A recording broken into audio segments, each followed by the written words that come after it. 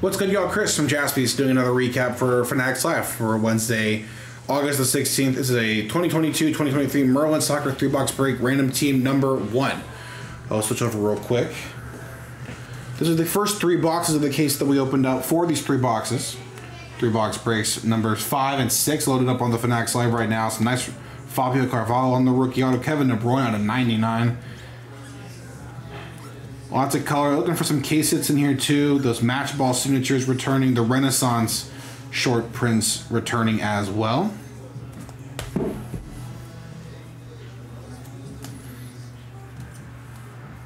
Nice Erling Haaland going to be in the Man City kits.